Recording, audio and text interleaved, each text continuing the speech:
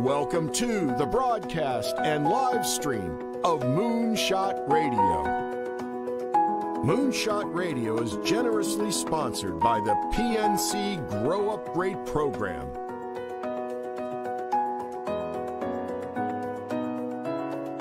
And here's your host, Dr. Nivea Torres. Greetings and welcome to Moonshot Radio, where every moment is an opportunity to learn. I'm your host, Nivea Torres, Executive Director of the Kindergarten Readiness Collaborative, also known as KRC. Our vision is that all children in Indian River County will be ready for kindergarten.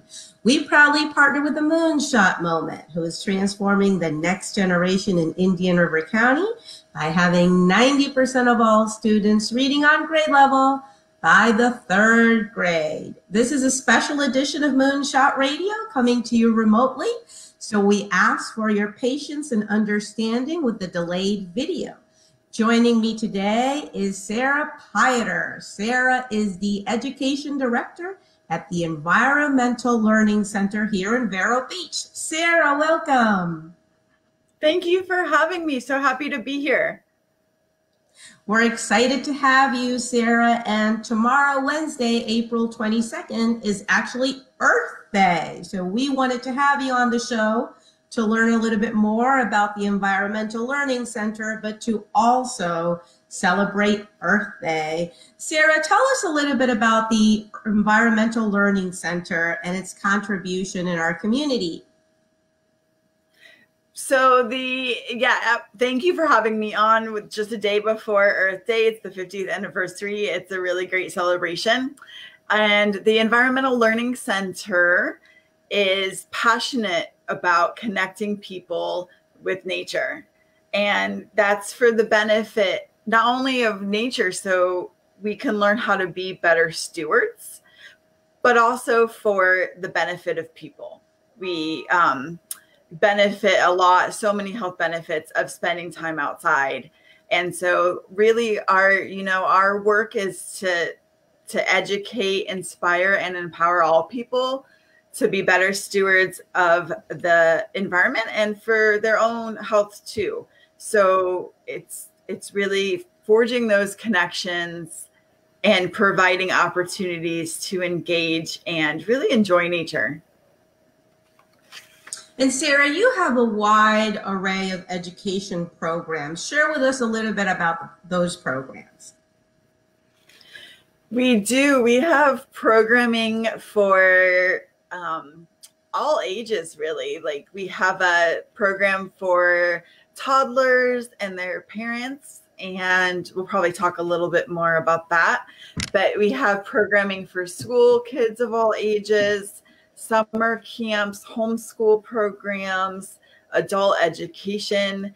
And then we also have a lot of programs that are recreation. So you're coming out and having like maybe a family outing, but learning about the lagoon and the environment while enjoying nature. So we have boat tours, canoe tours, walking tours, a whole range of programming to connect the entire family.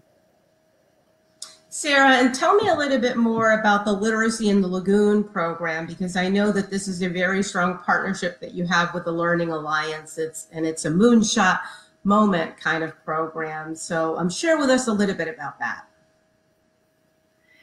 Yeah, I'd be happy to.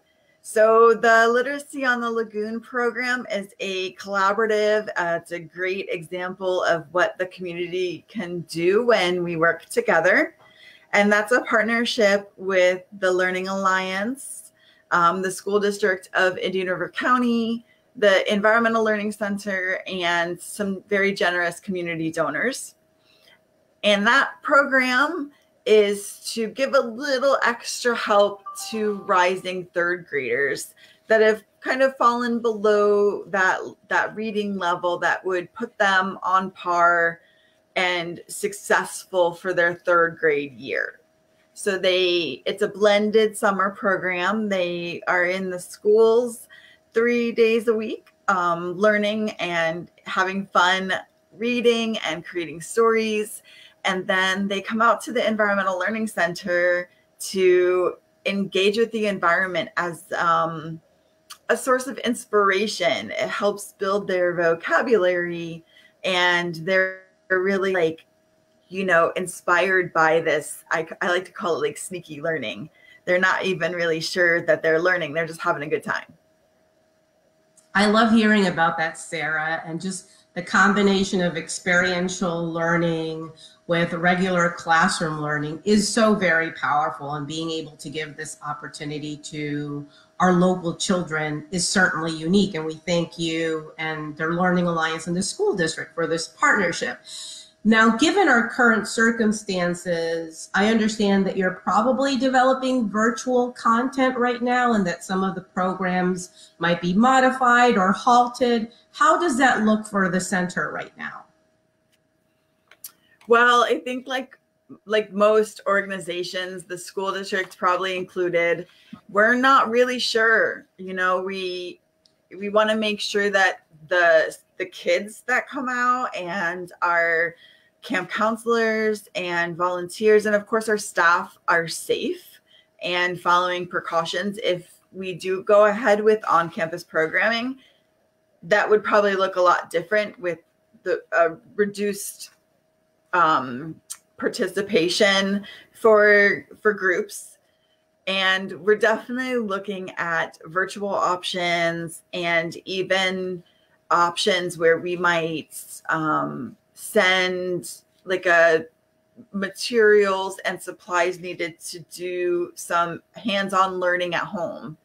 So we're really, as you know, a place that is place-based education. It's experiential, and it's really providing a great challenge for us to be creative in a how do we bring that to our participants in a meaningful way. Well, the Environmental Learning Center is just a very special place here in Vero Beach, and I know that a lot of people are very interested in ensuring that these programs continue. Sarah, how can people get more information about the programming as the weeks and months develop and parents start thinking about the summer? How can they get more information about whether some of these programs will run or whether you will be offering this at-home learning option? Sure. They can always reach out by email. That would be education@discoverelc.org. To inquire about camps. They are always welcome to call us at our main line. That's 772-789-5050, and check in, you know, if a chat is easier, that's an option. And I think the best place, honestly, is our webpage. To check our webpage frequently. We are updating with messages about closures. And I think the whole community in the next probably a few weeks will learn more about summer programming and what that could look like for our community, not just the ELC. Sarah, we're going to take a break to hear from our sponsors, but when we come back, we want to talk a little bit about Earth Day, because we want to make sure that while people are at home, they can still celebrate Earth Day, correct? Absolutely. Starting at home is a great place to celebrate. Excellent. So we're going to take a break to hear from our sponsors, and we will be right back. Welcome to the broadcast and live stream of Moonshot Radio. Everyday activities are great for Moonshot finding Radio moments. is generously sponsored by the PNC Grow Up Great program. Everyday activities are And great for here's finding your moments host, for talking Dr. and teaching Nivea new Torres. words. Babies' brains grow 80% in the first 18 months of life. As parents and your baby's first teacher, you can help build their brain with language and literacy skills. Involve the whole family. Ask questions. The more words babies hear, the larger their vocabulary can grow. Support early childhood education by talking, reading, singing, and family engagement. This message has been brought to you by PNC Grow Up Great and the Florida Grade Level Reading Campaign.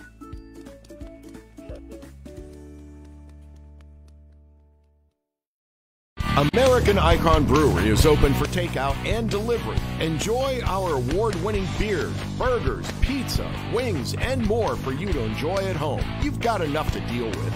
Leave the cooking to us. We'll honor our first responders and active military with a 50% discount off food. We're open every day, noon to 8 p.m. You can easily order online or call us 772-934-4266. That's 934-4266.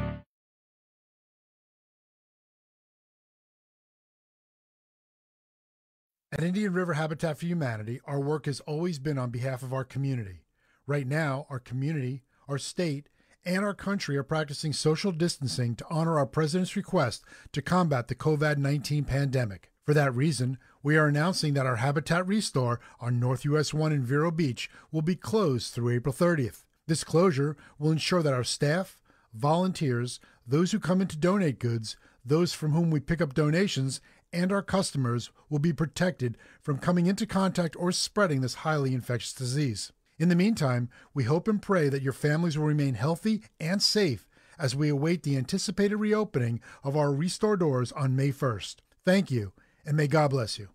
Radio works in repetition. Idea Garden advertising will save you money on printing. Idea Garden advertising will save you money on video production, public relations, and websites. And Idea Garden advertising will save you time. Local to the Treasure Coast, IdeaGardenAdvertising.com.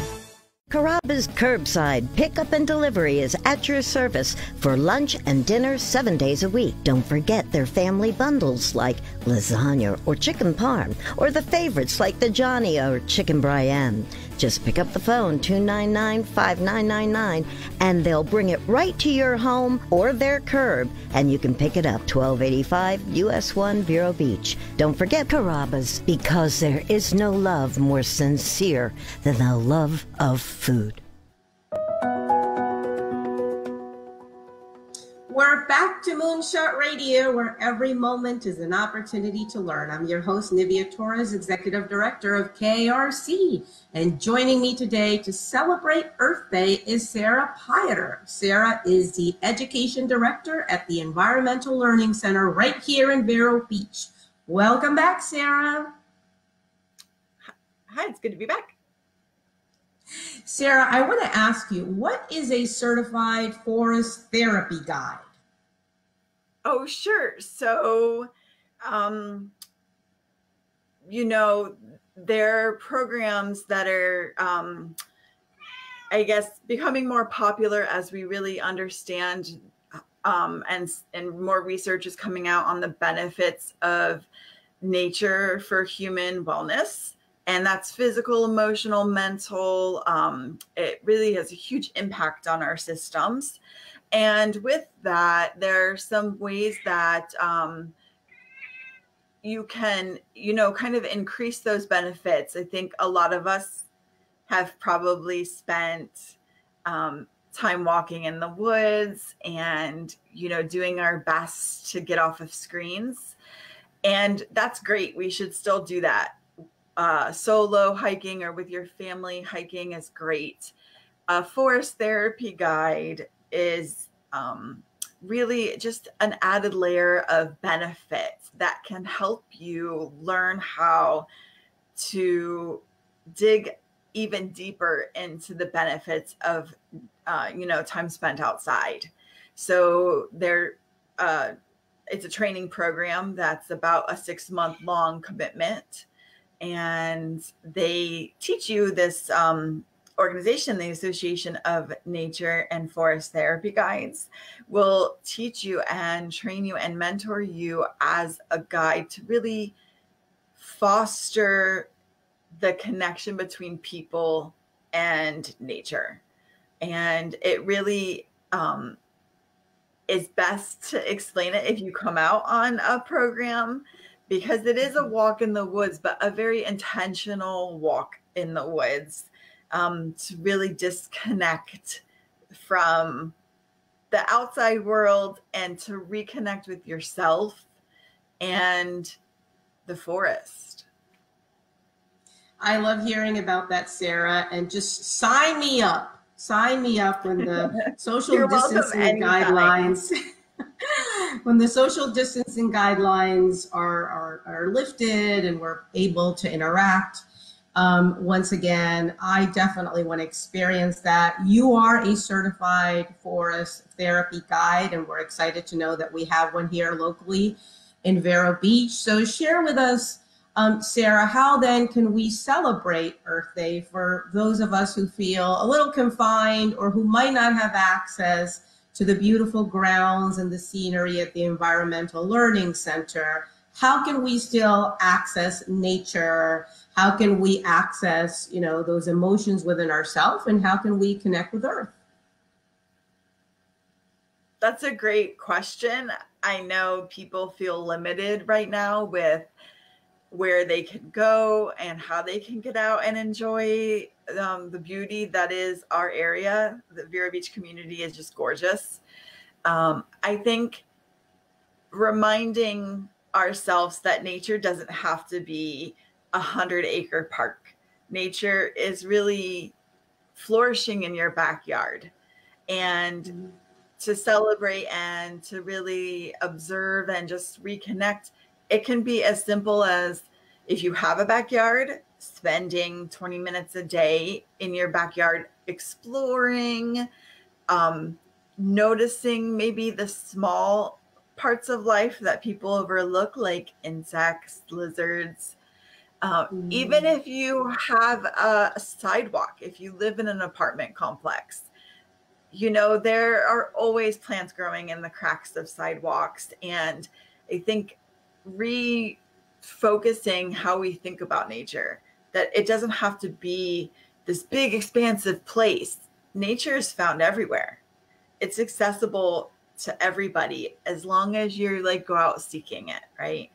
So if you're really paying attention, the tree that you have at the end of your block might have 50 different species using it. So that tree is nature. And for Earth Day this year, I think it's a great reminder that a lot of what we do in the four walls that are our home have a big impact on the environment. And so if we start in the home, that's a great place to celebrate Earth Day.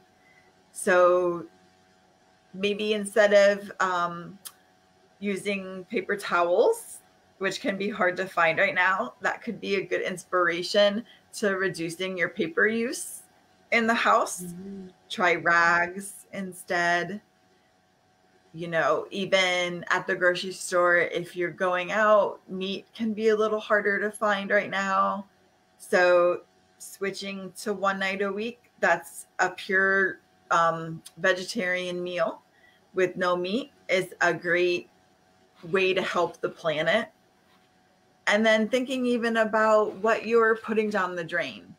So if you have a hard time breathing in the chemicals you use to clean, maybe there's a chance to switch to something that's a little bit more gentle and would be good for you and the environment. Sarah, what great tips from exploring nature in your backyard, whether it's morning, evening, or night, and gazing at the stars. I do love that tip. I don't know about exploring lizards, Sarah. For me, that's not going to work. I'm terrified of them. But I love your ideas, and you're absolutely right. Even taking a walk around the block, which I do here in my community, and I'm sort of experiencing things in a new way, things that I had not seen before, because like you say, we don't take the time to really enjoy these, right? So there are new things. It's a new discovery every day.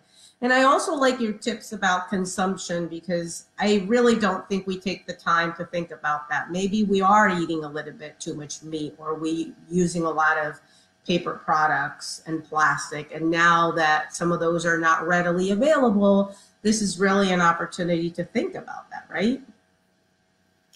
Yeah, I mean, I would hope that people were focused on that. I mean, we know the plastic problem, the waste problem, but sometimes you really need motivation. Change is tough. And just because you know better doesn't always mean that you're willing to make those sacrifices to do better. But right now we're all sacrificing. And if you can't find paper towels at the store, then be creative. I'm sure you have old rags laying around, sheets to cut up that might have holes in them. Is a great way to really like focus now on these changes that we are forced to make, and maybe keeping and implementing those regardless of the supply in the stores. And I love that you mentioned about walking around your neighborhood and seeing and observing maybe things you missed before, because this really is a chance to slow down. We're forced to. And the silver lining is that families and people have more, I guess, time to explore their neighborhoods, to get out and have a walk around, and to maybe notice like a beautiful blooming tree that you didn't take the time to notice before. And so, you know, that is such a great benefit for our bodies. To even 20 minutes a day has profound impact on your physical and mental well-being. And so it's a great time to, you know, get in the habit of doing this for ourselves more often, because, you know, we have to value, if we value the earth and we really like have a relationship with the earth, that will lead to us, you know, taking efforts to save it more so than if you didn't have a relationship. So I think right now, forming those bonds is a great thing. And also acknowledging, Sarah, I think that this is a comfortable confinement. We're in our homes and, you know, we have our comfortable space, our bed, and for the most part, our resources. So recognizing that and really using that as an opportunity to improve within ourselves and hopefully to contribute to the earth as well. I want to thank you for all the wonderful tips, Sarah, that you have shared with us today. And I do want to encourage our viewers and our listeners to pause, to think about the things that you shared, taking a walk around the block. Even if you live in an apartment, there are things that you can enjoy and really celebrate Earth Day. Sarah, anything else that you'd like to share about the Environmental Learning Center? Yes, absolutely. So if you follow our Facebook, we do have a virtual Earth Day celebration. The last day to submit entries for a chance to win a birthday party at the ELC is tomorrow. So check out our Facebook page for those challenges. You can also check out our website for the same challenges. And we have a whole bunch of content that you can do from the comfort of your backyard or your neighborhood that engages people with exploring nature. So quick little videos to really get you thinking about your neighborhood, the animals you can find there, and learning while having a good time. So definitely check out our website. That's discoverelc.org. And if you go to our virtual environmental education page, you'll find a whole slew of activities. Sarah, thank you and happy Earth Day. And hopefully I'll see you at the trails very soon. Thank you so much. Happy Earth Day to you. And I hope everybody gets outside and really enjoys it and has a nice sunny day. Thank you. And to our viewers and our listeners, until next time, this has been Moonshot Radio, where every moment is an opportunity to learn.